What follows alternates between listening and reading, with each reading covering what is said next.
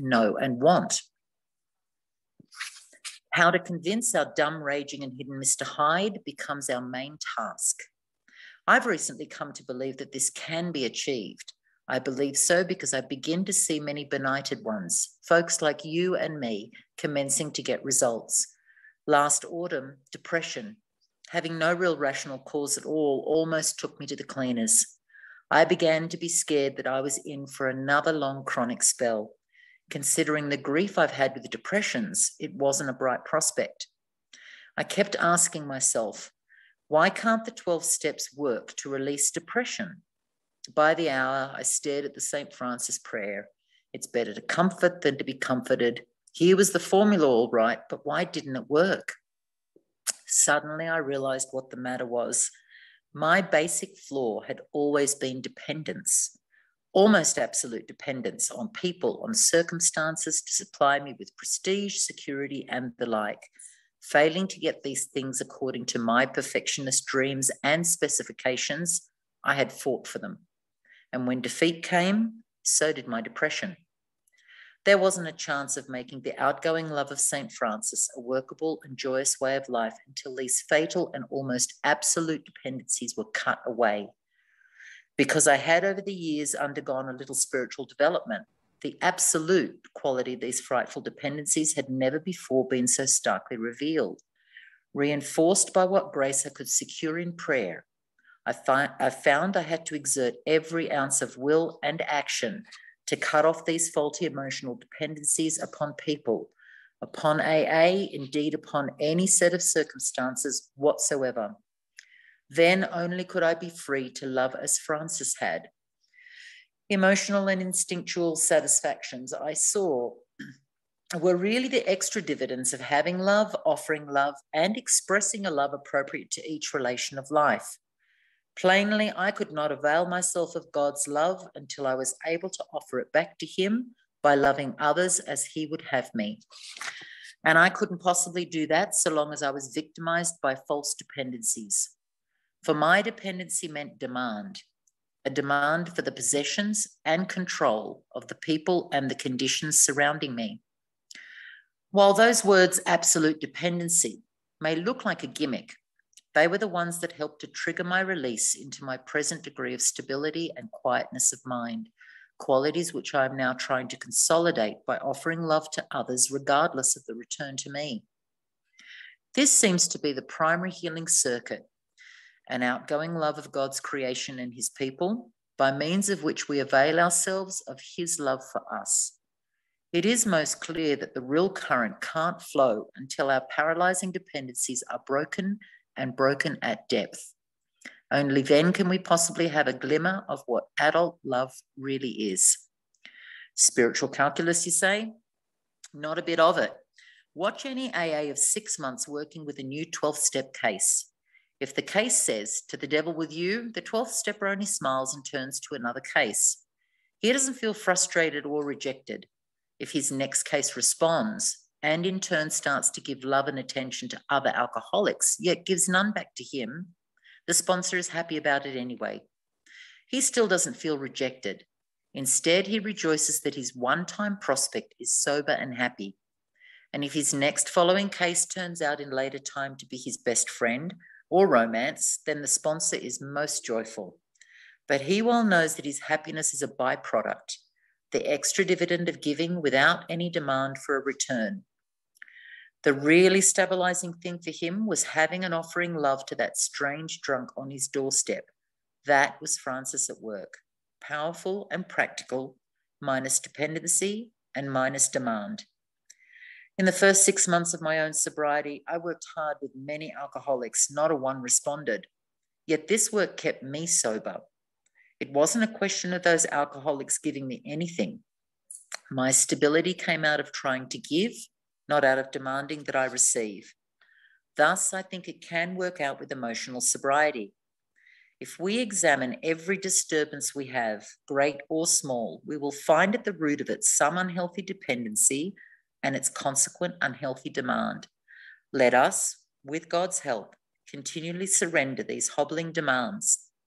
Then we can be set free to live and love We may then be able to 12-step ourselves and others into emotional sobriety. Of course, I haven't offered you a really new idea, only a gimmick that has started to unhook several of my own hexes at depth. Nowadays, my brain no longer races compulsively in either elation, grandiosity, or depression. I have been given a quiet place in bright sunshine. Good evening, everybody. I'm Sam, an alcoholic. Thank you so much, Veronica, for your read. Always enjoy that. Tonight is my distinct honor to introduce a man I have personally drug out of $25 a night hotel rooms with piss and beer all over the place. I actually went to a place one time, and this guy who was an attendant was yelling at me to get that guy out of that room while they were hosing off mattresses outside. So we've had quite a few adventures together, and he's actually a guy who he hid from one of my friends. He called him to pick him up to go to a treatment center, or they were trying to rescue him or something. And he actually hid underneath a car in a Walmart parking lot, shirtless in the middle of winter, trying to keep his way out of treatment. So he's a real deal. I've had a lot of fun with him. He's one of my absolute favorite people in the whole world. Got two beautiful kids. Love the guy. So without further ado, Mr. Ham. Hey, what's up, everybody? I'm Aaron. I'm an alcoholic. Yeah, I'll just take it. Y'all are saying hello since y'all are muted. I appreciate the introduction, Sam. I really do, man. I feel, I can't tell you how honored I am to do this. You know, I kind of feel like, you know, on the sports teams in like elementary school, like, you know, there's certain kids that are just terrible, and like, but it's a rule that they all have to play like at least a minute. Like in the fourth quarter, you're up by 30, and it's like, you know, Dittmeyer, get in there. Like, I feel like that's kind of what Sam did with me. I'm just kidding, you know what I'm saying? But I really am honored to be here. And Sam, man, I wouldn't be here if it weren't for you. I don't mean this meeting, just in general. And yeah, it's funny you talked about that. I must like to hide under cars. I remember I was involved with an assault one time, and I took off on foot, and it was January 1st. New Year's Day, and it was in Louisville, Kentucky, and it was rain and like sleet, like just warm enough where it wasn't snow. And I was in the woods on foot, and I saw a helicopter come out with the spotlight. And I remember thinking, I was like, they have heat sensors on those. And my dad had old collector cars, but he had one junk car in the weeds that was like 50 yards away. I was like, I need to get under that metal car to shield the heat. And I started sprinting. The helicopter was like a quarter mile away, the spotlight. Well, I started sprinting, and next thing you know, it was like I was in a football stadium. That spotlight's a lot bigger than it looks when it shines on you. And I remember I just put my hands up. I was like, y'all got me fair and square, but I didn't make it to that car. So I'm glad to hear maybe I evaded your buddy. But anyway, no, it just really is an honor to be here. I'm going to get to it, you know, enough of that. But thanks again for having me. And I don't know, I'm looking forward to doing this. But you know, the emotional sobriety thing, I always get a kick out of that. You know, Sam, you know, you used to do these in your basement like 5 or 6 years ago. I remember my father even came to one, you know, and you'd have these people host it. And I'm like just a basket case back then. I'm a little better now. But I just remember thinking like I could relate to everything that was in there because, you know, I after I went through what I went through drinking, I tend to, you know, after close to 2 decades of that, you tend to kind of blame problems you got on your drinking, like, you know, legal trouble or, you know, financial insecurity, but or, you know, whatever it is. But, you know, I had, you know, I was unstable before I ever took a drink. You know, it's funny if you ask, I'm speculating here, but if you went to like a normal kid, you know, or, you know, a normal person, you said, what are your, you know, some of your memories of childhood? Like, what are things that really stick out to you or whatever?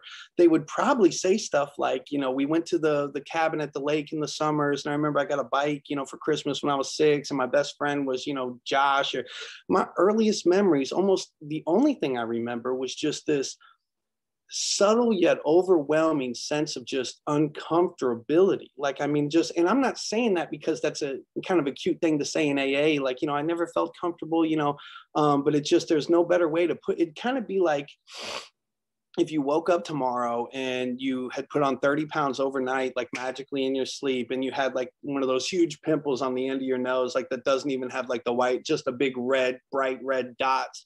And you had just this kind of particular odor you couldn't wash off. Like that's kind of how I felt. Like, imagine walking around in public like that, just feeling like a little off, and no, people are noticing you and just a little off. That's kind of how I felt all the time, except I wasn't overweight and didn't have a pimple and didn't, you know, it was kind of like that.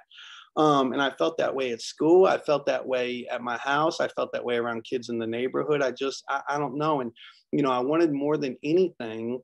I'm going to be vulnerable here. I feel like I can probably be more vulnerable in this meeting than any other meeting I go to. But all I really wanted was to be liked by people, and I wanted people to think I was cool. You know what I'm saying? I mean, more than anything. And I would spend my days, my earliest memories being, you know, 5, 6, 7, 8. I would come home and just kind of dream about, I don't know, like scoring the winning shot on a, you know, sports team, or if I could get this outfit, then I could go to this, or if I could get this role in the, you know, the school production or whatever. I was always just, I'd watch these movies and these TV shows with these popular characters. And I just remember thinking, like, how good would life be if I could just, I don't know, like, be that guy.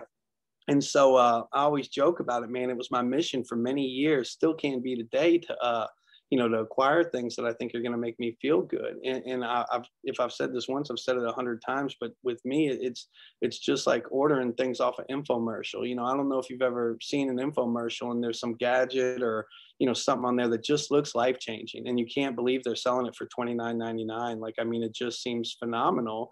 And so it's 3 a.m. and you order it and you get it, and it's a lot smaller than it looked on TV, and it doesn't work. And you just, you know, that feeling, they got me, you know what I'm saying? That's always what it was like with relationships or cars or money or anything like that. So, but I brought all that to alcoholism. And I'm going to tell just a couple little parts of my story, just to give you a little background. And then I'm going to, you know, relate to the letter. I could go 20 minutes. I could go longer. I don't know. We'll see. But yeah, you know, the first time I hear different types of alcoholics, you know, people, you know, some people drink for, you know, 20 years and develop, you know, traits of alcoholism. Some people right off the bat, and I'm a right off the bat guy. You know, the first time I got drunk, the very first night I drank alone, I blacked out. It was on a Monday night off my parents' vodka in 8th grade.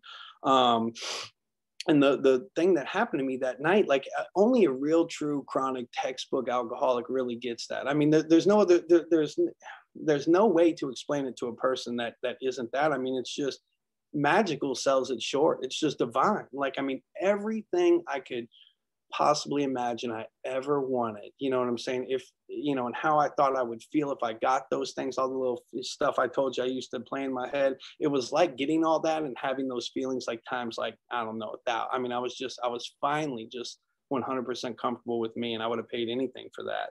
And I started getting in trouble right away. You know, I went to treatment, you know, almost immediately, and I was in treatment every year for a few years until I started getting in legal trouble. But I ended up, one of the first real kind of testimonies to my alcoholism, the powerlessness aspect anyway, is in 11 days after I turned 18, I caught a felony. And my brother and I had gotten caught with a stolen firearm and some, you know, drugs within a school zone, 1,000 yards of a school a few months prior. And the cops had lost that paperwork, the court system. When we went to like get an attorney, there was nothing in the system. It was like a glitch or a mess up. So all the detectives kind of, we had one coming to us. So anyway, I get this felony and they stick it to me, and they put me in this thing called drug court where, you know, if you screw up, you go to penitentiary. You know, you're already sentenced and convicted. Like, if you screw this up, you go to prison. And I didn't want to go to prison. Like, I was scared of that. Like, I would, you know, years ago, if you asked me about that, I'd have told you I didn't care. But that, you know, I was petrified, didn't want to go. I'm from the suburbs, you know what I'm saying? I wore a tie to school and didn't want to go. And there's real killers in there, you know? And I couldn't quit drinking. So I'm drinking in there. And then they caught me and they put me in rehab. And I was in this hellhole rehab for 6 months. And they gave me a furlough. I had 2 weeks left. They gave me a furlough to go spend the night at home and analyze what my triggers might be. And I got drunk on mouthwash. I drove to Lexington, Kentucky, and I got a hit and run DUI. So they, you know, kicked me out of the treatment, kicked me out of drug court, went to penitentiary. And it's funny, man, when I got out, like, I mean, when they talk about it being a progressive disease, I mean, it really is. Like, all that stuff that, you know, up until that point, that was like a honeymoon. Like, I know a lot of people that get sober that, you know, had a lot less than that going on. Like, I didn't even look at quit drinking as an option, but things just continued to get worse. And I got to the point where I genuinely didn't think I could get sober. You know, I'm not, you see a lot of people who aren't ready to get sober, and their wives or their husbands or their parents will say, like, maybe you ought to do something about this. And they say something like, I don't need it, or it's not going to work, or I've tried that, I've read the pamphlet, you know, it doesn't apply.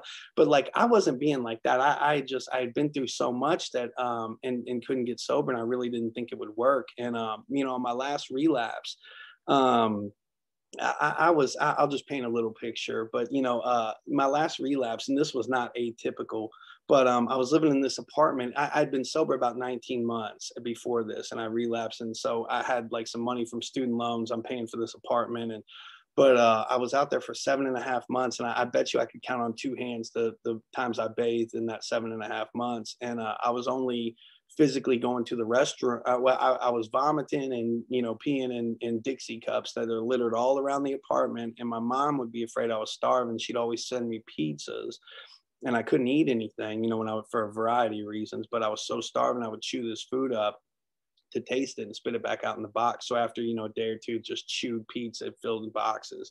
Those grow mold, and then gnats come. And every time I'd get up drunk, I'd stumble across tables and knock everything I just told you onto the floor. And this went on for 7.5 months. And people, Sam, you know, people used to call Sam. They'd be like, Aaron called me drunk last night. And he'd be like, don't go over there. Like, call mobile crisis. Don't, I'm telling you, don't even enter that complex. And rightfully so.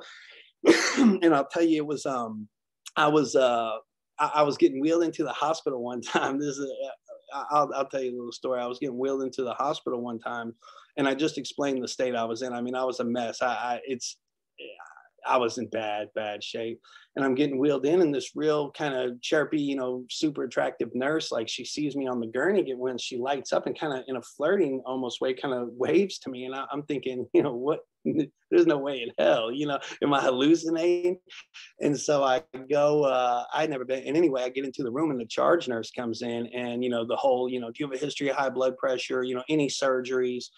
And I hadn't eaten in maybe at least a week. And I said, I was like, is there any way I can get a sandwich or some crackers or something? And she has her clipboard, and she smacks her clipboard on her leg and looks right at me and almost yelling. And she's like, we're not a bed and breakfast. This isn't a Waffle House. Like, you can't just come in here and order food. And I said, I mean, but very aggressive. And I said, damn, I was like, did I do something to upset you? I'm sorry. And it turns out it was my 4th time in there in under 3 weeks. And I had zero recollection of the first 3. You know what I'm saying? People were calling mobile crisis on me, taking me there in a blackout. If you don't have insurance and you're not dying, you get a bag of fluids and a taxi home. And that's why the nurse was waving. She, right, you know, I was a regular there. But anyway, it was just, it was bad. And what really changed for me, I'm really condensing this, but there was a time where I really wanted to commit suicide. And because I was fully convinced that everyone would be better off without me. Not like not like my mom took away my PlayStation, and, you know, and so I'm in a bad mood. Like, I felt like I had every reason to believe that I couldn't get sober. In fact, I'll tell you this real quick. So my brother and I never really got along. We loved each other. And I'm not just saying that because it's the proper thing to, I mean, we truly always loved each other. But if we were in the same area, we were fighting, you know, just ever since we could crawl, you know what I'm saying? And that never really changed. So anyway, he never really moved out of my dad's house. And my grandmother passed away in January of 2007. January of 2012. But anyway, so the summer of 2012, for some reason, I go over to my dad's house, and my brother's there, and he goes, hey, Mid, he's like, I got to tell you something. And I was like, what? And he goes, you know how grandma was buried out at Memorial Gardens East? I said, yeah. You know, he goes, well, the cemetery kept calling the house. She was buried 6, 7, 8 months ago. He goes, the cemetery keeps calling here asking to speak to Dad. And it's during business hours. He's at work. So I tell him he's at work, and he goes, they keep calling. So finally I said, yo, what do y'all want? Like, give me the message. I'll relay it to my father. And they said, we need to talk to him about a cemetery plot he's buying. And my brother goes, you idiot. He goes, that was my grandma. She's been in the ground for 6 months, you know? And they said, no, this is something different. We know about your grandma, Jewel Ham. We know that this is there.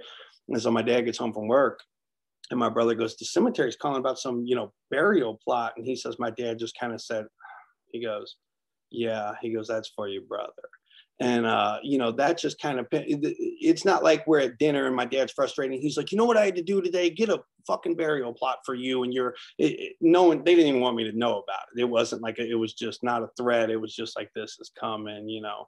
But anyway, I didn't think I could get sober. And I remember Sam, I don't know if he remembers this or not, but he asked me one day, I was kind of calling people that were important to me, kind of making my peace without like leading on, but just kind of like, hey man, I'll never be able to repay you or whatever, however it went. And he just said, he goes, why don't you come back to AA? And I was like, dude, you know how many, I'd been to treatment 16 times. I'd been in countless halfway houses. I'd been arrested 33 times. I'd been to the penitentiary. I'd been in the hospital, God only knows how many times. The psych ward, God only knows how many times. The mental hospital 3 times. Was on probation in 2 states simultaneously, no license, dropped out of my 3rd sophomore year in high school to go to penitentiary, no education, no friends, no money, no relationship, no insurance, just nothing. It's, I love what it talks about in the book. It's like, his problems pile up on them and become astonishingly difficult to solve. Like, it's at the point where even if I want to change, where do I start?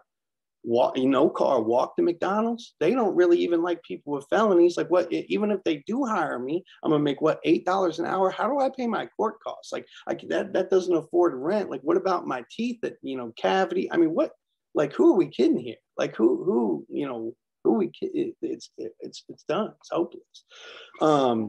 And it was explained to me, it just said, yeah, it seems that way, but the spiritual realm does not operate under human, restrictions. And it's so counterintuitive. But I mean, you go to people and you just say, like I just said, I'm in a halfway house. I have nothing. I have no, and they say, well, make sure you keep your area clean. And when you go to a meeting, meet 3 people every day. And if there are any chores to be done, do those. And then call me in the evening and read this in the book. And I'm going to save the theatrics here, because but it really, it's just like, that's cute, like I'll do it, but I mean, how, $23,000 in fines, 40 grand hospital debt, convicted, like, what, you want me to read some stuff in a book and clean up coffee spills as a volunteer position? And these are gonna, it doesn't seem to, I don't know. I could convince, I think, just about anybody that that's ludicrous. But the funny thing about this program is the people that are just out of options and do that, somehow their lives get better. And the people that are just way too smart and they need the better paying job and move back here. And, this girl on Tinder is trying to get sober too, and we're soulmates. And I'm telling you, this is the smarter economic path. They always get drunk and they get silver chips. And it was fun. I'll tell you, it's fun. This is true. I'd been in some sort of institute, I was in institutions for, it was 84 months or 92 months or something like that in a 10-year period. I'd have to get a piece of paper to figure it out. But, and I was in these places in Minnesota, Mississippi, Louisville, Lexington, Owensboro, Nashville, Atlanta, all around. And all over the years, I'd kind of hear what I'm telling y'all. I'd go in, I'd crying about my problems and, just all a mess. And they would just say, hey, man, you need to get a big book, a highlighter, find a sponsor to take you through the steps. Get here early. Don't break any rules. Tell on yourself when you think. And it's almost like, I don't even remember. Well, actually, I do know when this hit me, but it's almost like of all those cities and all those, hamlets and over the decades and everything like that, I kind of just pictured as a whole, like the whole group of people that were all telling me that showed up with their highlighters and the leather little bound around their big book to, to represent how serious they were. And, the people I used to pick apart. And these people were staying sober, getting promotions, had happy marriages, were good parents to their kids, had money in the bank, were off probation. People seemed to like them. They were getting invited to stuff. And then I had the other group of people that were like me, that were sitting, in the back row, chewing gum, picking apart everything, on dating site, you name it. All these people that, this AA business is really just mine, trickery and all, and these people are getting silver chips and they're getting locked up and their POs revoking their, probation, and they're begging their parents to send them cigarettes and detox. And it just, you would think that would be clear as day. Like you would just see that at one place, but it took years and years and years. And it just kind of hit me, what I'm saying? I was like, maybe this isn't a worldwide conspiracy where everyone in AA gets on an internet chat room at 3 a.m. and plots, how they're going to manipulate Aaron into coming in to give them a couple dollars a week into the basket and grace them with his presence. You know what I'm saying? And it really hit me like there must have been something to like on a deep level.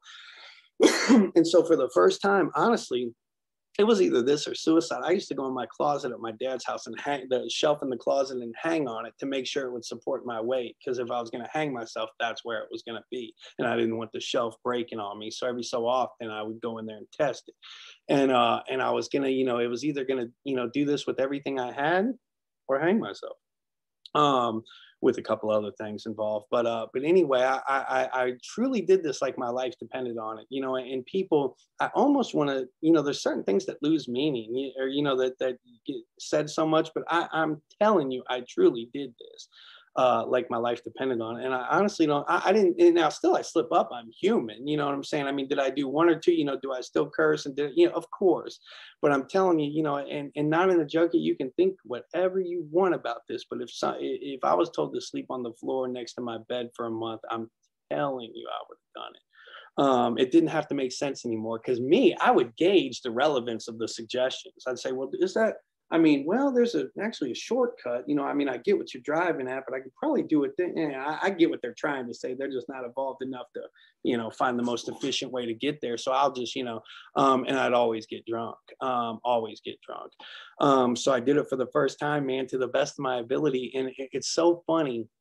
I always thought the best I could hope for, even in my wildest fantasies, when I thought like maybe Aaron won't drink, maybe it'll get bad enough or my consequences will be stacked enough, or maybe one day I won't be able to drink. I always thought I would miss it, you know, and I would just, I would have the kind of not willpower. I don't want to use, you know, we know how we feel it, but, you know, maybe somehow be able to resist it through whatever, but it would always look good. I'd always be jealous of Second Avenue. You know, whatever. And I'm not trying to tell anybody's story or compare, but I mean, I genuinely do not have the desire to drink. I can't tell you the last time I've genuinely sat around and contemplated a drink. I swear. I mean, you know, this room I'm in right now, it's kind of my room. You know what I'm saying? And once or twice I've thought like, you could go to the liquor store, get about 1,000 bottles, 1,175, stock the closet, you know what I'm saying? You know, gallons of orange juice, throw your car keys in a river, you know what I'm saying? And just sit for a glimmer, but it's just, I mean, if I'm being real honest, but anyway, let me get back. I don't really think about drinking. If somebody if after this meeting, one of y'all asked me for my number on here and text me, you know, like, hey man, you seem like a cool guy. I'm really not buying into this. Like, you know, my girlfriend works at the strip club down. Like, you want to come for free drinks? Like, I would, you know, you might as well ask me if I want to cut my finger off. Like, I mean, I wouldn't have to, you know, resist that, or, you know, I'd just be like, hey dog, you must have, you know, you know, call your sponsor. It doesn't really appeal to me anymore. But then comes the emotional sobriety piece. Because, you know, this guy in Atlanta, it was a funny story. He you know, 10 or 12 years ago, like not a lot of people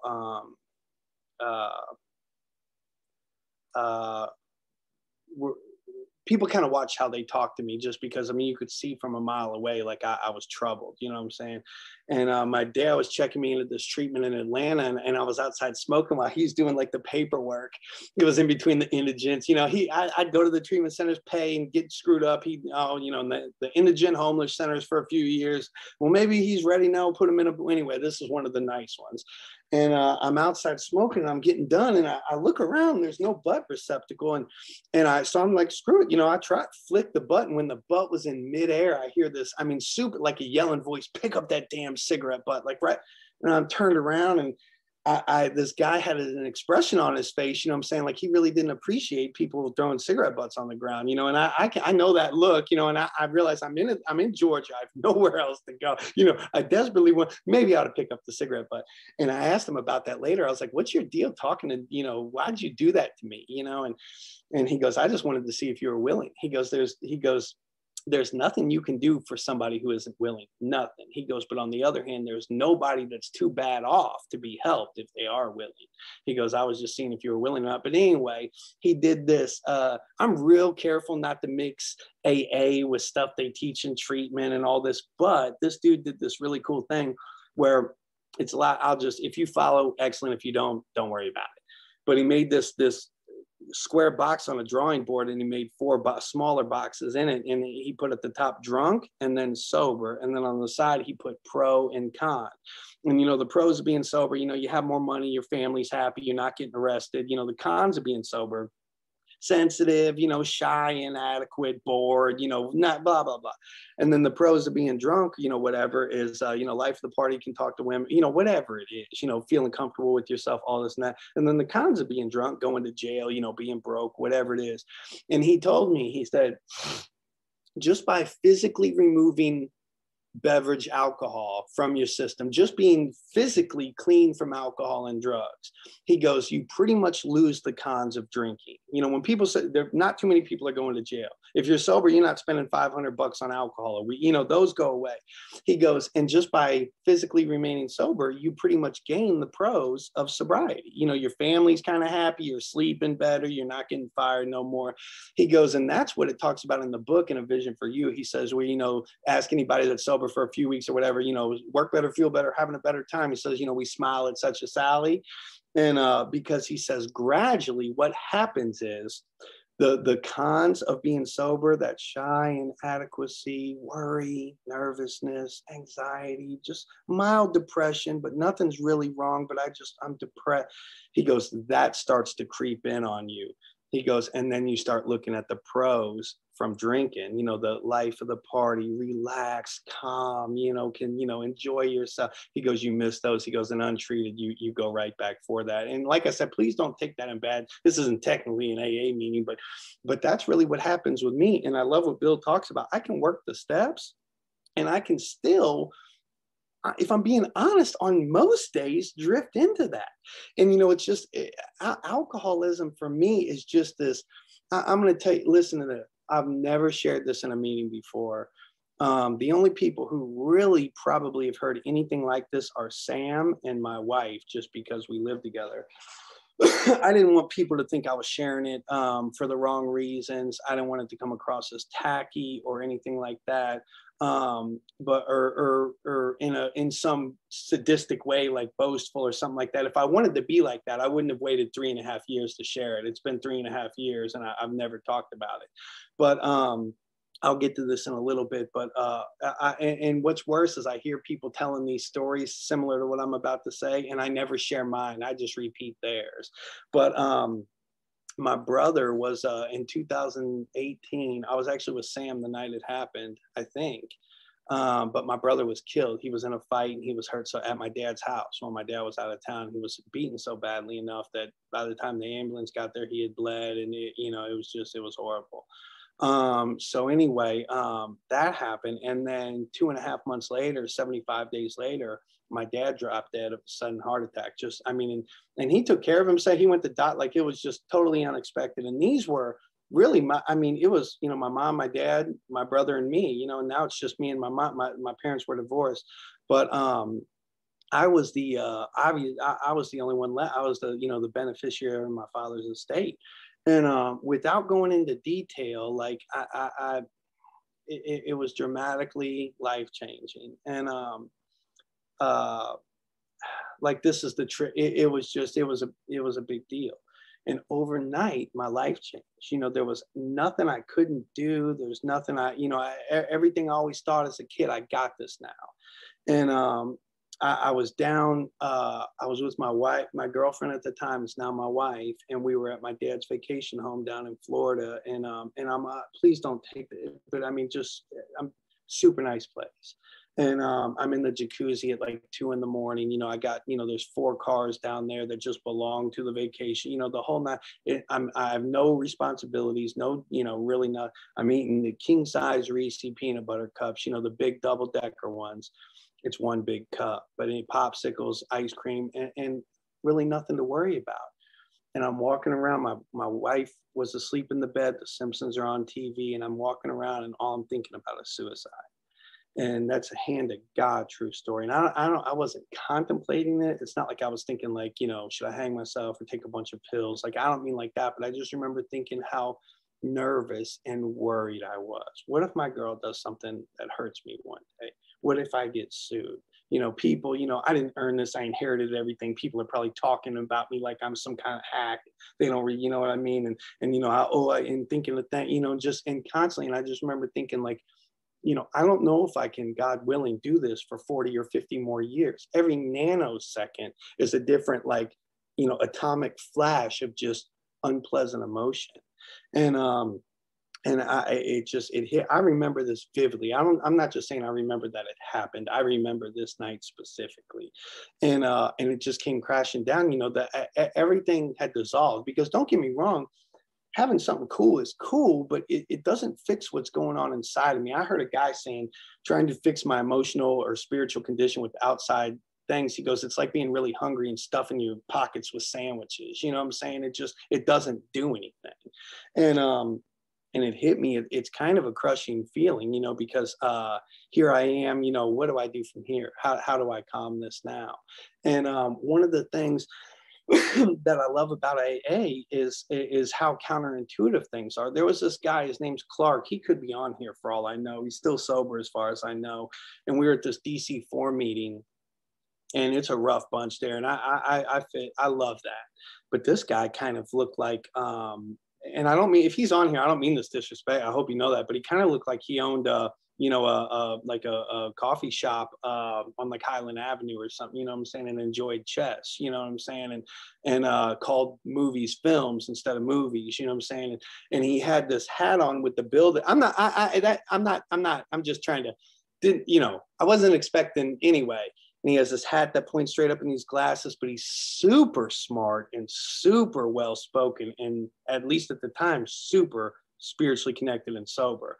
And he says, you know, he goes, people talk about alcoholism, it talks about it in the literature, that it's the misuse of instincts. You know, we have these social security, sex instincts. He goes, and talks about it in 12. You know, we desire more than our fair share. I want to be a little bit, Sam, I love, you know, get Sam on a good little tangent and you'll hear some really good stuff, but you know, just be a little bit cooler than you. Like, I'm not hating. I want you to be cool too, as long as people know that, like, if push comes to shove, I'm the top dog, you know, and a little more money, you know, little. And anyway, he goes, but it's funny. He goes, it's almost like God snuck in and put it, like when the, you know, humans are being constructed, he gets a break. He's like, ooh, wait, because we need to balance this somehow and put a catch-22 like in our DNA to where it feels good to do for other people. You know, it's like a back door you didn't know it was. I don't know if anyone ever played the original Mario, like on Nintendo from like the 80s, but if you played it before, you know, there's like tricks in there.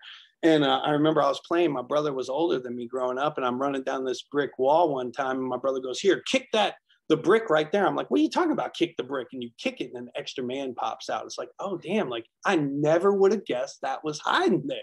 And it's the same thing with doing for others. Like, I think, like, bro, like I need a really cool outfit, gotta have a cool haircut, but baby, download some filter apps so we can post this beach picture on Facebook, and I'm gonna get so many likes, and people might not say it, but I know they're gonna be kind of jet, you know, and it's just, ooh, and you get that, and it's almost just, I don't know, it's so plastic, it's just so, you almost feel dirty at, like, ooh, that was not, Scott Lee says this beautiful thing, and I'm this is like third or fourth party, but he said that there was this woman that spoke, and she used to go to the Greyhound tracks, and you know, they put that plastic dog to run around or the plastic rabbit, and the Greyhounds chased, and she said one time in the race the rabbit malfunctioned, and all the dogs caught it and realized it wasn't a real rabbit, it was plastic. And don't, if you're a Greyhound enthusiast and this information is not factually correct, there's no need to debate. I'm just repeating the story as I heard it. But he says that they had to retire those dogs because they would never race again. Because every time they opened the gates, they knew that was a plastic rat, or, you know, they were onto it. And she said, those dogs are smarter than I am. She goes, I catch what I'm chasing all the time. It's not what I thought it was. Didn't make me feel the way I thought it would. Didn't give me the satisfaction. Nothing. Useless. She goes, but you can put me in the next race and I'm burning around the track. And that's the same with me. And I do that stuff still to this day, man. You know, I'll plan out like things that feed my approval rating, or, you know, whatever you want to, validation, you know what I'm saying? I will plot something out for like a month. There'll be like an event. I'm like, oh, I'm going to do this here, or wear this, or blah, blah, blah. And you're looking forward to it. It's almost like a kid at Christmas. You know, you're building up to it, sitting on Santa's lap and praying and making a little list that, you know, and then you run down, you open all your gifts, and like 22 minutes later, like, you know, I mean, wrapping paper everywhere. The two of the toys are broken. You know, there's no batteries for the one you really like. It's kind of like, huh, like that, you know, that's it. And, but anyway, getting back to what I'm saying, the things that really fill my heart today, and I'm not saying this because we're on an emotional sobriety workshop, it's doing things for other people. Like, I could go out and I could spend $200 at a dinner at Ruth's Chris, you know, take maybe a nice car or whatever, not, you know, whatever.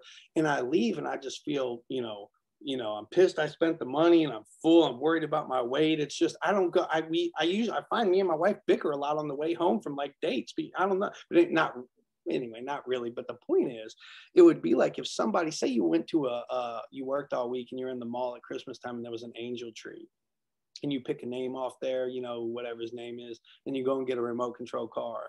And you bring the remote control car back, and the woman at the angel tree almost starts crying. She's like, "How did you know that little Dominic wanted this?" And you're like, "What? I didn't even look at the name. I just bought." She goes, he got, he went to, his parents gave him up for adoption, and when he was 1 year old, he's never met his parents. He's 7, and all he dreams about and talks about is a remote control car. Like, this is going to make his year. He's never had anything this nice.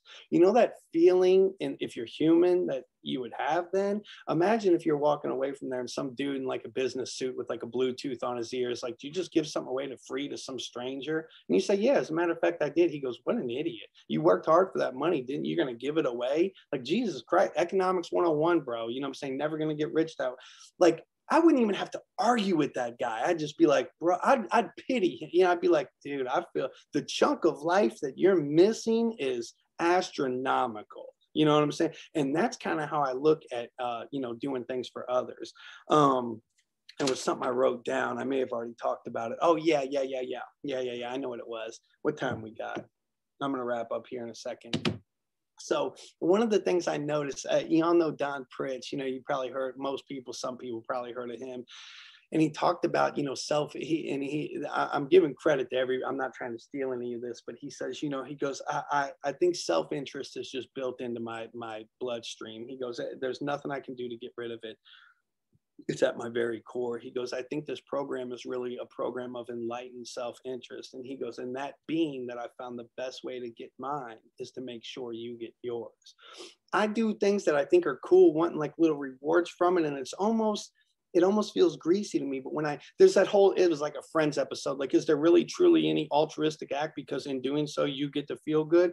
And I heard this woman say one time, she goes, I think that's the right kind of feel good. She goes, I think that's like a little treat, like from God, like you sat and shook your paw, like, I think doing things for other people, I think I'm entitled to feel good. I think that's the right way to feel good. And something else I noticed in the literature, there's not a super whole lot of talk about this being a not drinking program. That's what one of probably my favorite line in the big book. This may change, but it's between this and another one, where it says our very lives as ex-problem drinkers depend upon our constant thought of others and how we may help meet their needs.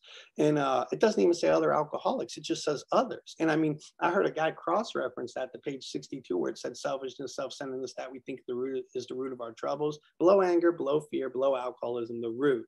And he goes, naturally, it would seem that the antidote to that would be to do for others.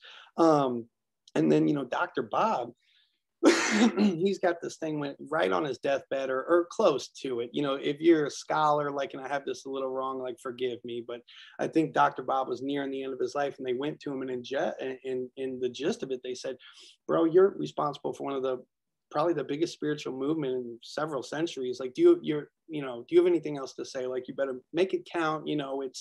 We may not talk to you again. And he says a couple paragraphs, and at the end he goes, I could probably condense this program down to 2 words: love and service. And then at the end of Bill's story, you read Bill's story, he talks about meeting with Debbie. He goes, each day, my friend's simple talk in our kitchen multiplies itself into a widening circle of peace on earth and goodwill to men. He doesn't say widening itself into a circle of people not drinking and, no longer getting DUIs in the Model A. And don't get me wrong, that's a big part of it. But anytime I look for the real kind of nuts of this, it's usually helping others. You have a resentment, you pray for them. Sex troubles, go help somebody, 2 wives, the family afterwards.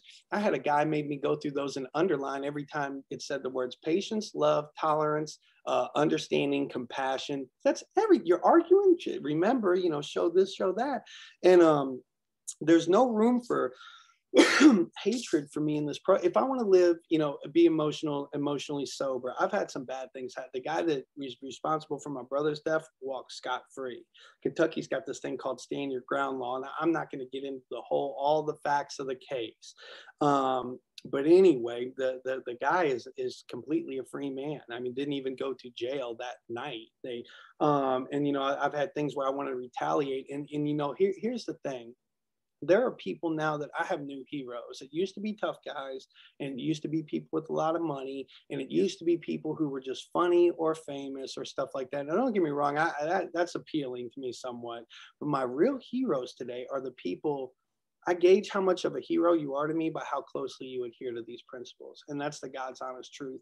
And nobody that I respect, you know, Sam, Tom, you know, a lot of people on Scott, you know, I just, you know, there's nothing I could take to them and say, man, I'm really upset about this. This person really did me dirty. I mean, there's no question about it. A jury 12 on 12 would convict. None of them say, ooh, that's screwed up. Like, make sure you hold on to that girl. Like, what? Get that anger. Screw praying for them. Get that anger, like, put it in a nice little oily, resiny ball, stick it behind your left ventricle, and keep that there. It'll be useful to you. It won't spill over into relationships with your children or skew your perception of society as a whole. No.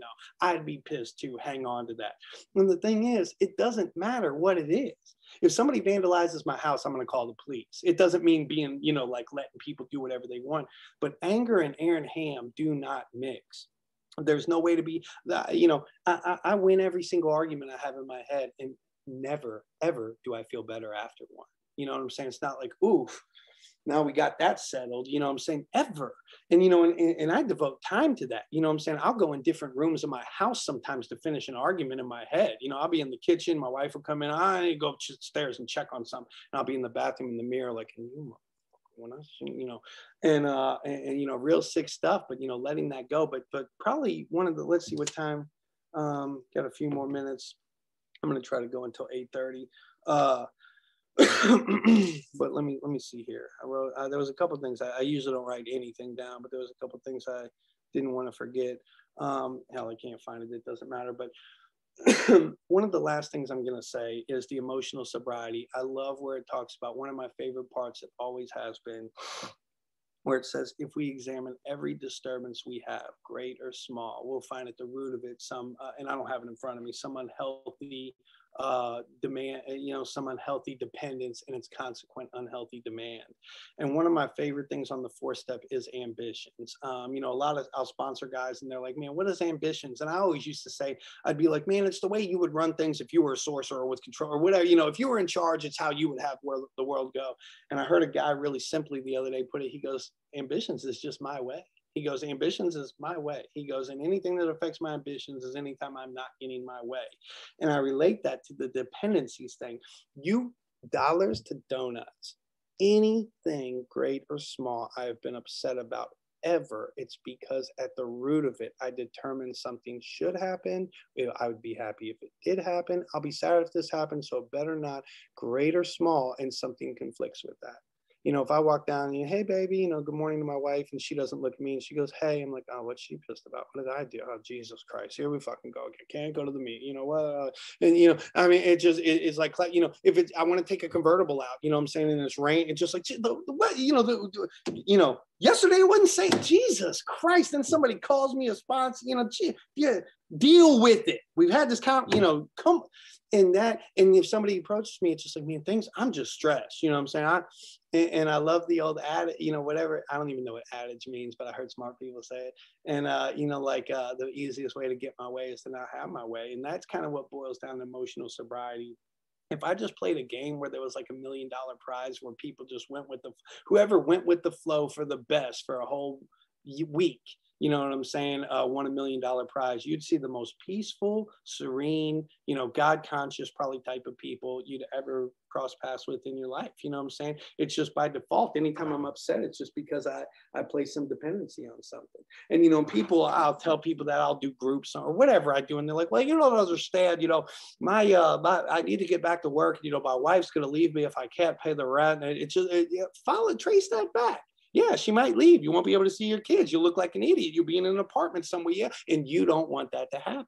And then anyway, you can go down that rabbit hole, and I would do it if I had more time. But I'm just so grateful, you know, that this letter exists, and you know, I say. I can't remember if, hey, listen, you know, in the part in the book where these resentments fancied are real, sometimes I'll be chewing on something that I just made up like 11 years ago, and now it's reality to me. So I don't know if this ever happened in reality or not. But you know, I was thanking Sam one time, and I think maybe somebody shared after me or something. They're like, well, you know, all the power comes from God. Like it's not human power. And I was like, yeah, you know, I'm 100% in agreement with you on that. But God does place surgeons on this earth. You know what I'm saying? He places big-hearted people who I think are angels. You know what I'm saying? And there's not a doubt in my mind. You can call my mother. You can call anybody I grew up with. You can call anybody that was within 300 feet of me in active addiction, and they will tell you I would not be here today if something didn't happen. And I just can't, you know, I know I tell you this all the time, man. I'm not trying to be, I'm going to tell you this until we don't, you know, till it's over. But I just love you so much, man. I owe everything I have to you and God, you know, and I'm really grateful you asked me to do this tonight. I hope that fit in with the flow with that. I was just kind of off the top of the dome. I didn't want to plan. I told my story a couple of times recently, and I caught myself kind of trying to put on an image here or trying to, you know, do, you know, and I leave that meeting and I feel bad. I'm like, ooh, that was insincere. So I didn't want to, you know, I was trying not to curse on here, but I was just trying to kind of be myself and talk what came to my head. So hopefully that related somewhat. But anyway, I love you guys. I love this meeting, man. And thank you so much for letting me be a part of this from the bottom of my heart. That's it. Oh man, that was beautiful. I really, such a big part of my life and such a big part of my heart. Man, I got really moved just then. Can you call on a couple people, Aaron? Just kind of play the Hollywood Squares and call on a few. Oh boy, you know I'm going to call on Tom. You know what I'm saying? I got to call on Tom, man. Aaron, thanks so much, man. That was wonderful. Absolutely wonderful. I'm sorry I have my little grandson here and he's had issues and I've had to run out and this and that. But you know, it's so funny because as you were talking, I thought, well, if they call on me, I've got a quote Don Fritz that it's enlightened self-interest, that if I want mine, the only way to get it is to make sure you get yours. And you said that. And I just thought that was so funny. And I found out years later, he stole that from Anthony DeMello. So, you know, nothing's original with anybody, you know, but that's so great. You know, I'm thinking of a story. This has been on my mind. I made this documentary film that was impossible for me to make. There's just absolutely no way to make it. I mean, I knew nothing about filmmaking. I didn't have the money to do it. I'm a carpenter. You know, I never made a movie in my life. And, but I got this desire back in 07, 08 when I was down in Louisiana, and I couldn't shake it. And I kept hearing a voice saying, you ought to make a documentary about this. And some of you know this whole story. And I said, finally I said, okay, all right, you know, bless it or block it. And I'm good either way. And people started encouraging me down in Louisiana and AAs that I knew and different people. And I think Gary encouraged me. I can't remember. He might have thought I was crazy, but anyway, my wife thought I was crazy, and I think she thought I was going to bankrupt us. But at any rate, so this is in the very beginning. It's in 09, and I had gotten a film crew together from New Orleans. And we're filming in Lafayette at this little cafe called the Café des Amis. And I have like 6 people that I'm interviewing, and they're all integral to the movie. And I had gotten permission to use the cafe, which is where it all started anyway. And so we're all on the sidewalk. There's 3 guys in the film crew. There's 6 people I'm going to interview. And the general manager of the place comes out and says, I don't know anything about this, right? Now I've got a lot of money and a lot of prestige and a lot of stuff on the line here, right? And you know, I said, well, you know, the owner said we could do this, you know. And she goes, well, I'll call him. And so she calls him, and he gets back with me, and he says, you know, God damn it, you know, and I said, Dickie, you told us we could do. I mean, I set this up with you. I talked to you days ago. Well, all right. And he's, you know, mad at me, and he says, I'll come back there. And I said, you don't have to come back. You know, just let us into the place. Anyway, so it's all just going crazy. And for some reason, it was not my MO. I just took a deep breath. I paused, I relaxed, I took it easy. I thought, whatever, you know, bless it or block it. You know what I'm saying? And I just was willing, I surrendered is what I did. I didn't accept it. I surrendered to it. And what happened was he got there, he opened up the door and the manager did. Everybody came in and all the interviews went absolutely perfectly. And it's some of the best parts of my movie, right?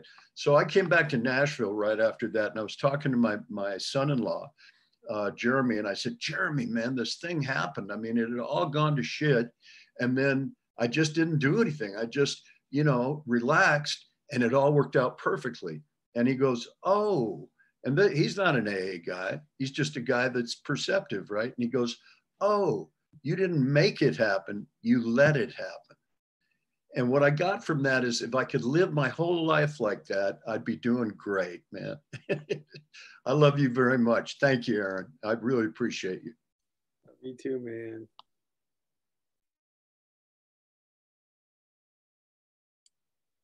Call him one more, broski. Where's Skylar at? There's my boy, Skylar. I'm looking at you, man. I knew it. Hey, what's up? I'm Skylar. I'm an alcoholic. I was sitting here thinking about the first service I ever really did for AA. It was with Aaron, and he said we were going to go to a detox here in Nashville, and I was going to go tell my story, and I was all excited. I didn't know that it was a detox / psych ward. And we walked in, and I was just like, you know, I was starting to feel comfortable, and then somebody picked up one of their drinks and like threw it at one of the nurses.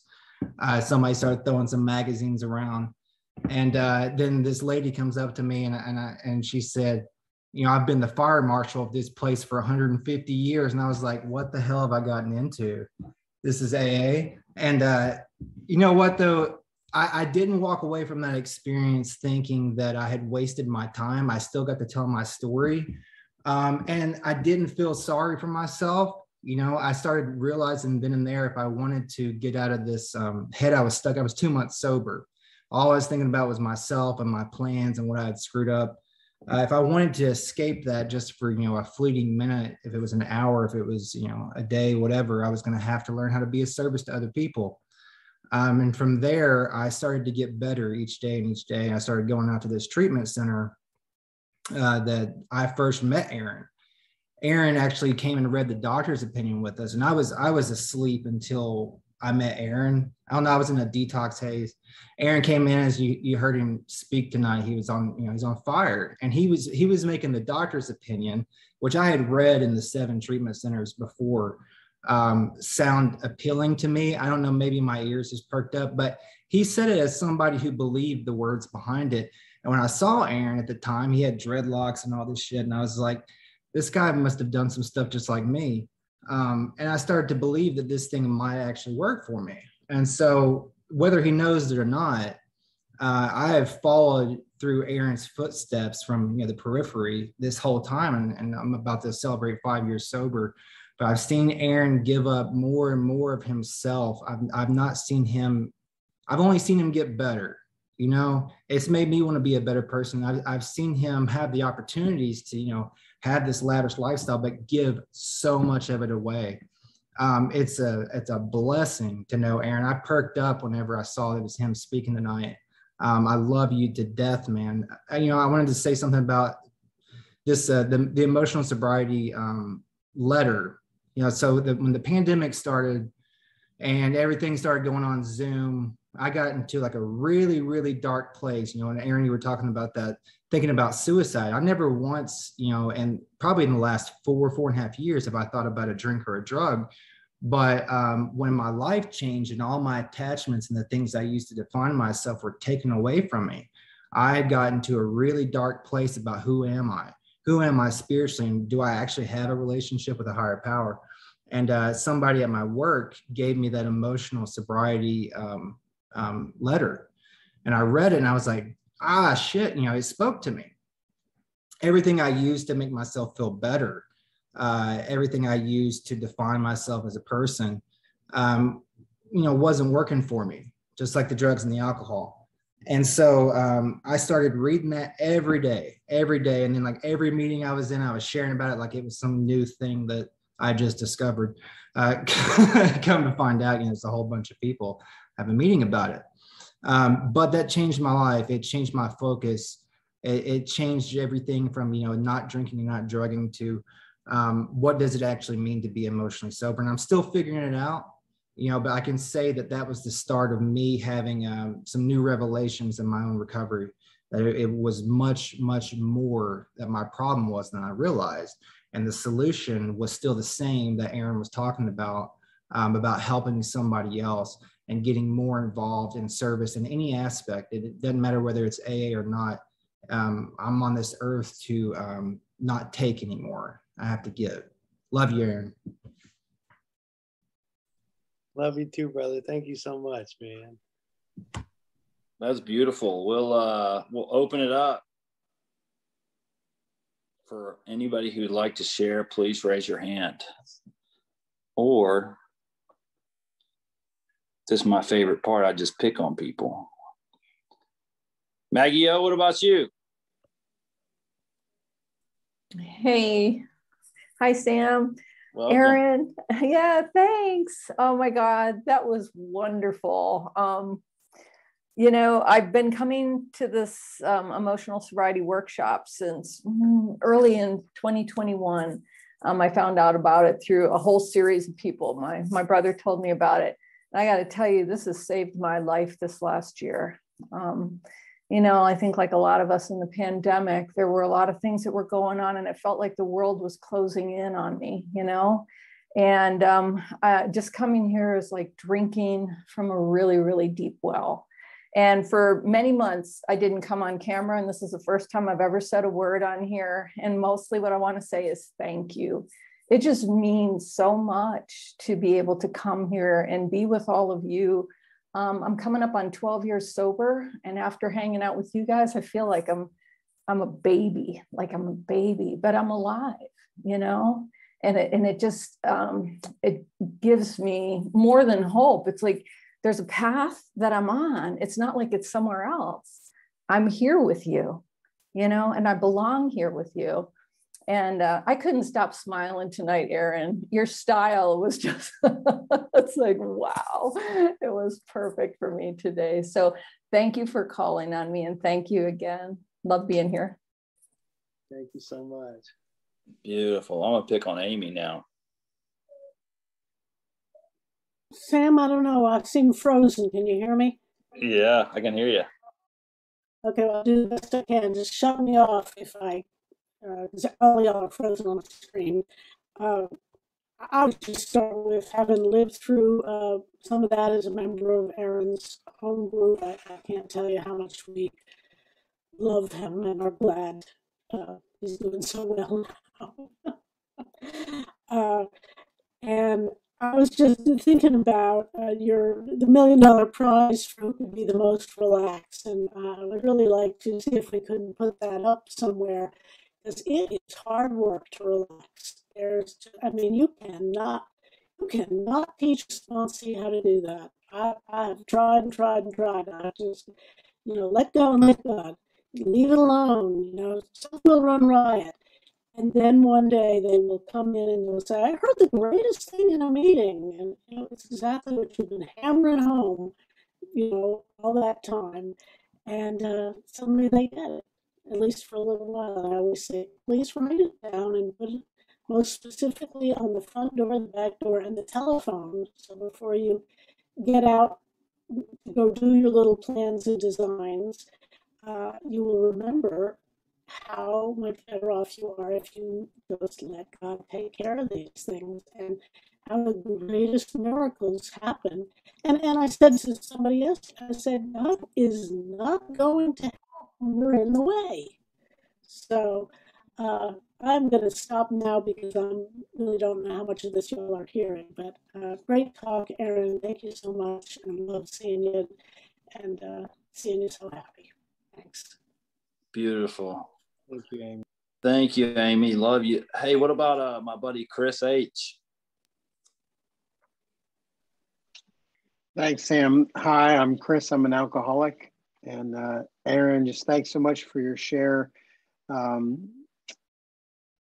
In terms of hope for anyone who's struggling or asking questions about the viability of this program, the proof is in the pudding that you offer tonight. The transformation from just all, I couldn't keep track of the treatments that you mentioned, and I just, my journey is so different, and I'm also very much the same, and I'm just so impressed with the transformation and everything that you share. Something resonated on one level, and especially talking about the fact that this is not a no drink program, but really looking at the spiritual principles and kind of being rebuilt by service and focusing on others. There were so many things that you said that I thought, wow, that I've been there, especially as you talked about being on vacation or being at the vacation home of your father after he passed, and thinking about suicide. And, that's one of the things where before I really found this program, I thought something's really wrong with me because I've got a lot going for me. And I think a lot of people would be envious of me, but I'm so angry and so miserable. And really,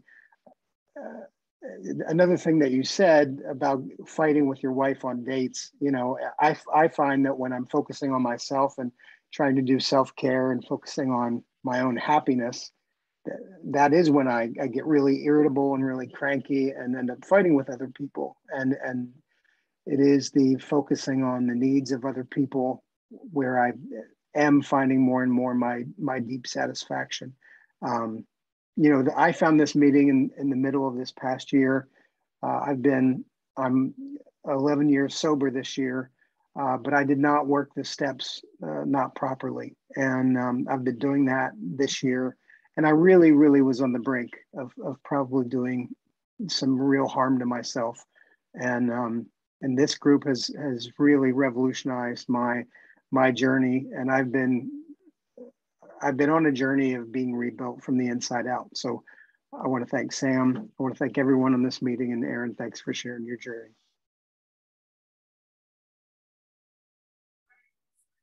Thank you, man. So I'm going to share real quick. 10 years ago, I told that funny story poking in the Aaron about pulling him out of that flea bag place that time or a couple times. But I remember my wife at the time was out of town and we were having a really rocky marriage, and all these business things were not going right and all this stuff. And somehow Aaron would keep calling me and I brought him home to my house. I was like, you're just going to come stay with me for the weekend, and I was, I don't know. I brought him home to my house, my wife was gone. There's nobody there. And I'm just going to sit on this dude for a little bit. And I'm getting ready to go to bed.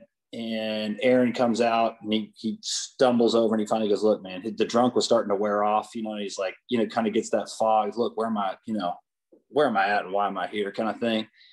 And, everybody has a couple people that are just, it's probably way codependent, probably not the right way to do this stuff. But, everybody has somebody, it's almost like they've got an umbilical cord attached to them. A few of these people that are so special. It's like God puts them, you guys are just meant to be on the firing line together. And I remember he goes, man, I'm going to be honest with you. I got to get the fuck out of here and get something to drink, man. And I appreciate all you've done for me, blah, blah, blah. And I go, hey, man, you don't need to go anywhere.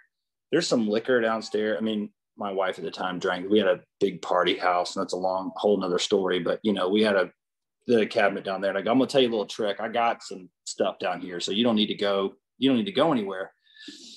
And that morning, I'm waking up to go to breakfast, and this guy is passed out on my foyer. Like as I come down the staircase, he's laying on the floor on the wood.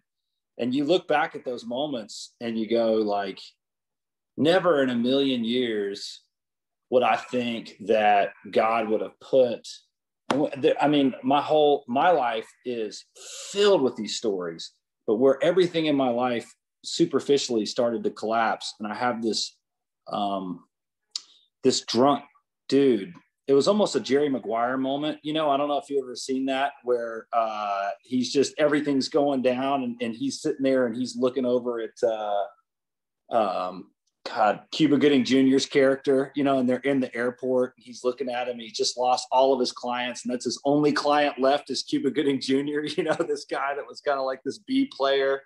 And he goes, "Why are you even with me, Ray?" You know, he goes, "I am cloaked in failure," you know.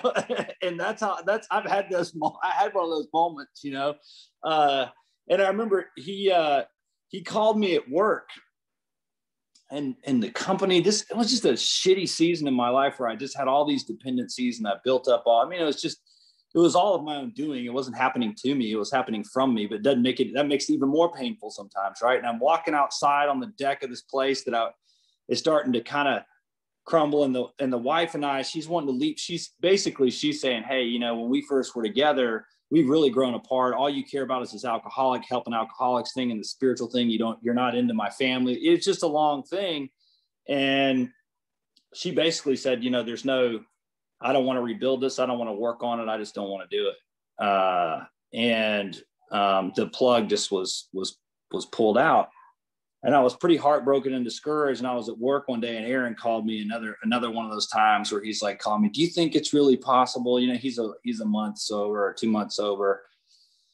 And my wife had just gotten done telling me that, you know, all I cared about was working with drunks and doing all this stuff. And I cared about AA more than my family and blah, blah, blah. And I walked outside, and I remember I was I felt this passion. I go, "Dude, I need you to stay sober. I need it to work this time. I need you to do this for me, so I don't feel like all this is a bunch of bullshit. I need to realize that all the stuff that's crumbling around me is going to be you and me, baby. You know what I'm saying? Like, I'm going to hold your fucking hand up at a year sober. And even if the rest of the world is all, you know, even if we're on just a little bitty spike of land around a moat of shit, it's going to be you and me. And this is going to have been worth something." You know what I'm saying?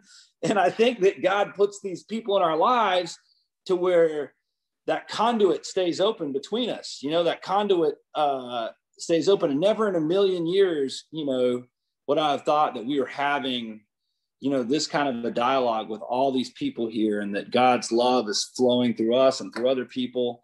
And that's just that's what it's all about. You know, that's where the real joy and peace and when I really find meaning in life. I mean, you know, to me, I don't even like the word emotional sobriety. You know, it's kind of got that negative connotation just because of all the shit that was going down in the 80s. And everybody thinks, "Oh God, he thinks he's got some secret AA sect at a conference." You know, these weird people from the 80s might be talking about something different that's not, you know, I don't even necessarily like that term that much anymore. But I really love when it talks about its humility.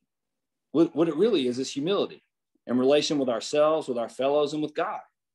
When I find my position, when I find whatever position God wants me to play, and I get in that position, it's amazing. It doesn't matter what the outcome is. I'm in a sense of peace and presence, you know, and it's easy for me to get knocked out of that from time to time. And I think that's why people put Aaron in my life and me in his life, you know, is when I get wrapped around the axles, the way back to it, the way back to finding my position, the way back to finding peace, the way back to finding that humility is us helping each other, you know, find our way back to the presence of God by love and service.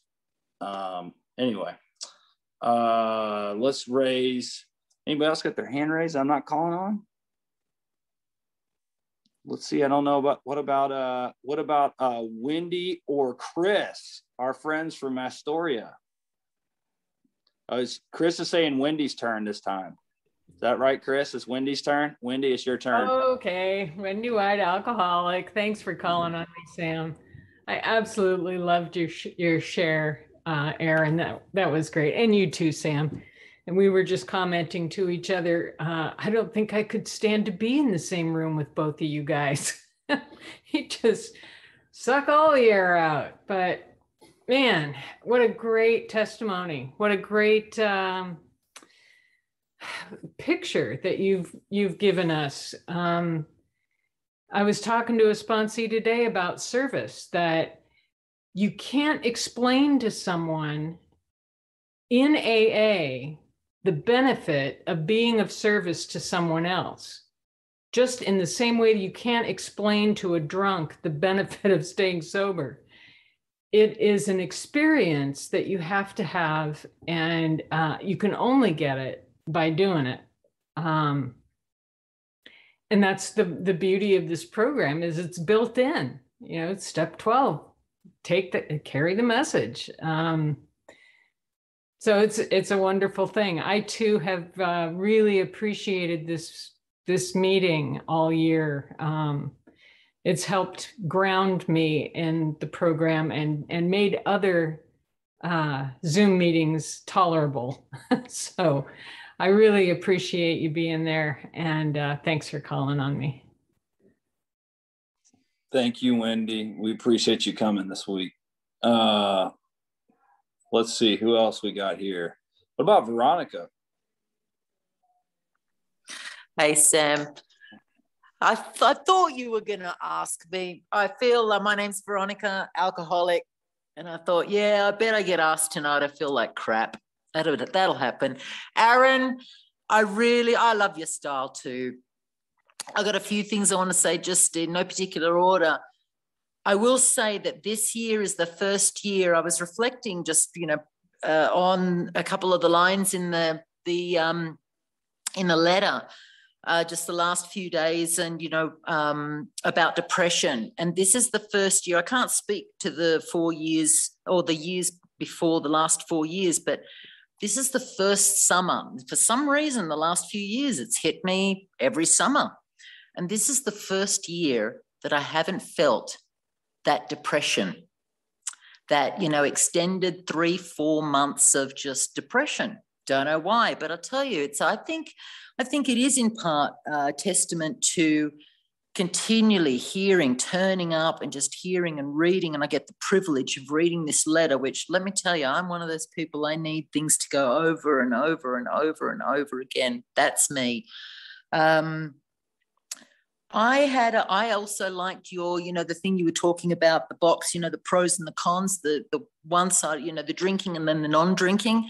That really appealed to me, and I actually could really relate to it. So I'm glad you brought it up, even though you said, it's not a particularly an AA thing, but that exercise that somebody went through or took you through. And I guess really all I want to say is that what I've noticed where are we? Thursday, Tuesday, and I say this not with theatrics.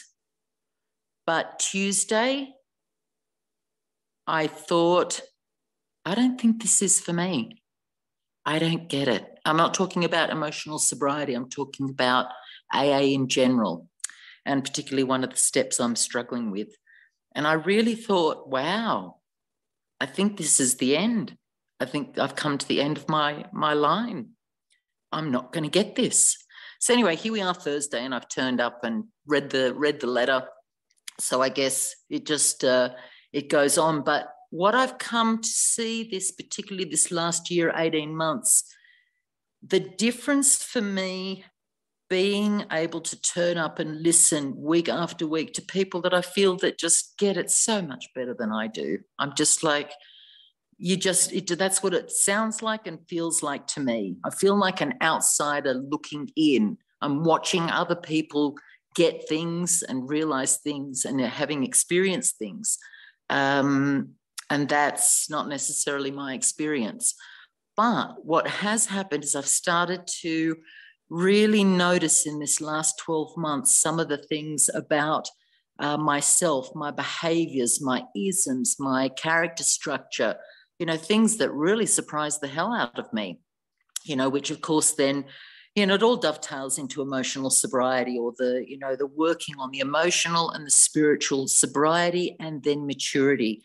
So that, if I've got a half-assed chance at living the rest of this life as a physically, emotionally, and spiritually sober woman, and having this experience at the most mature version of Veronica that I can be?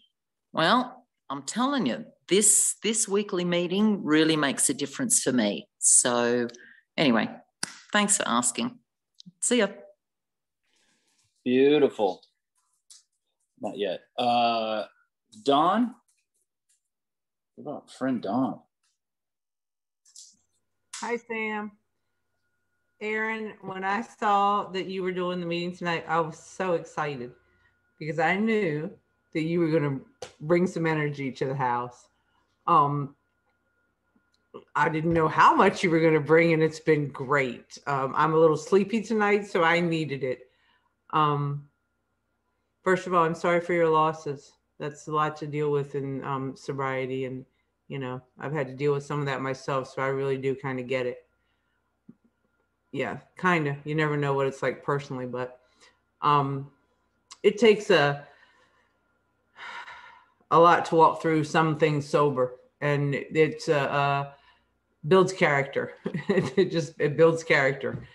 I've had a little bit of a, you know, I was on here last week and I wasn't exactly, you know, in my shoes, and this week I've had to, you know, wake up to a few things this week, and waking up is never fun. It's never fun. I like what Tom said.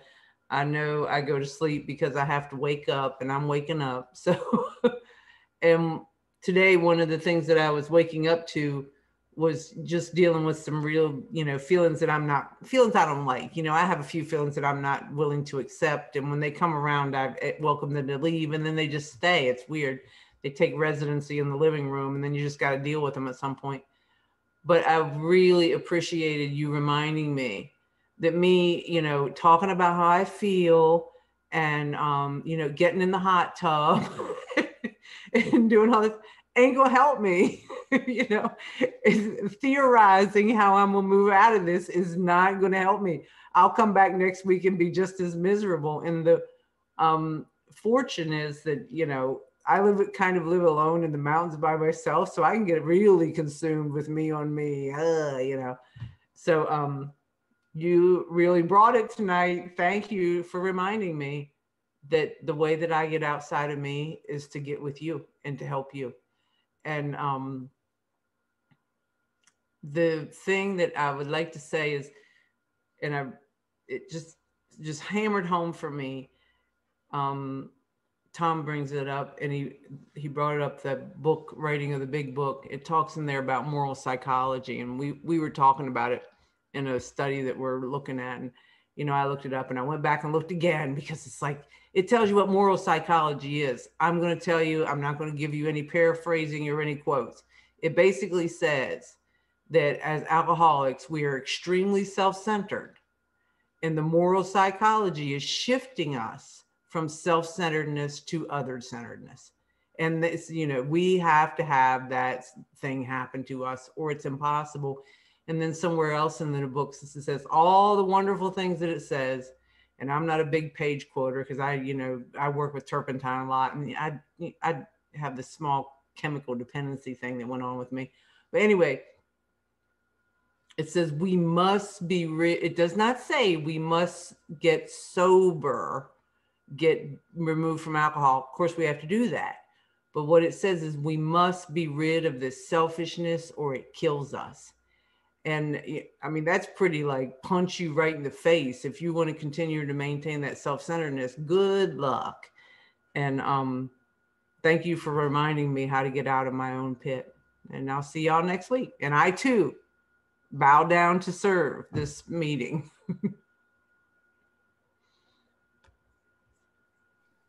I think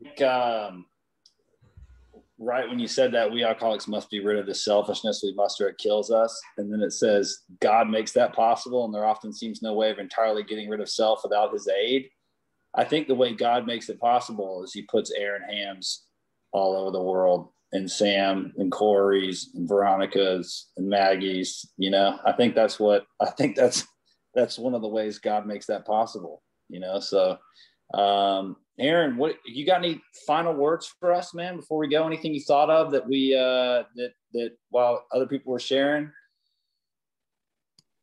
Hey everybody, Aaron, alcoholic still, no real final words. I'm sorry, Veronica, when she was sharing, she said she related to that box thing. I left off a crucial part of that. At the end, it talks about, we suffer the pings, the cons of, whatever nervousness or anxiety, and we look for the relaxation. He goes, what we find though, when we work the steps thoroughly, he goes, the cons of sobriety generally tend to dissipate and we gain the pros of drinking yet sober. I'm relaxed today. I like myself today. That was probably the number one thing that I didn't have. I never truly liked myself. And anyway, I'll tell you, I was in a mental hospital in Atlanta one time, and I was bucking the rules. Imagine that, and I wasn't doing anything right. And they pulled me in the doctor's office, and they called my mom and they put her on speaker, and they didn't tell her I was in the room. They wanted me to like overhear this conversation to kind of like shock me or intimidate me. And they said, Miss Ham, they said, we got Aaron here and he's not following any of the rule. He's not doing anything right. They go, and we can keep him here indefinitely. They said, we don't need a court order. We are above all that. It's just, if we say he never leaves, he never leaves. They're like, we need somebody who knows him to try to get through to him so that he, works with. And my mom's on speakerphone, remember, and she just sighed real deeply into the phone. She goes, she said, listen, she goes, Aaron's not going to do anything he doesn't want to do. She goes, you can't scare him. He doesn't care about consequences. She's like, we have tried everything. At the end of the day, he's not going to do anything if he doesn't want to do it. And I always joke, if I had overheard that phone call in high school or something, I would have thought that was so cool. I would have, I'd have been like, you ought to remember that, nurse, like it's, it's the way it is.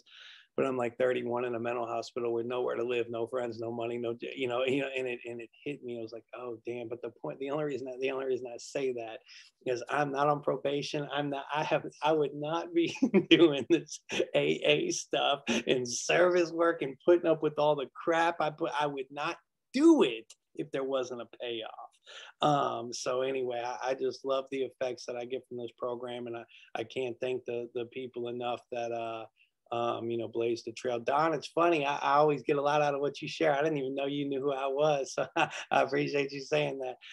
But anyway, I love you guys, this meeting. And I don't know, this stuff works. People used to go, they cart you into a meeting somewhere and they'd be like, it works if you wear it. This works. I'm like, look, old man, buckle your overalls. You know what I'm saying? Like I'm just here because I'm court ordered. You know what I'm saying? It works. I got problems.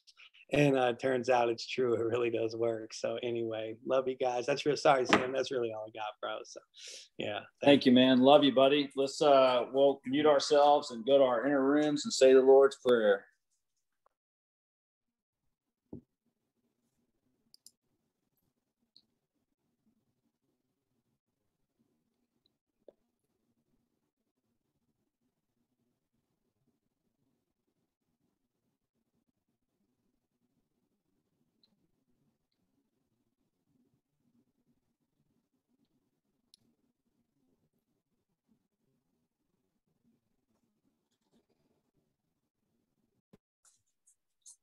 Beautiful. Great job tonight, Aaron. Thank you so much. Thanks for trucking the road with me, buddy. Oh, thank you, man. I love you guys, man. I was honored. So yeah, anything I can ever do, all you gotta do is call. So thank you, my brother. Love you, buddy. I love you. Thanks so much again, Aaron. Thanks, Sam. Bye, guys. Thank you. Bye.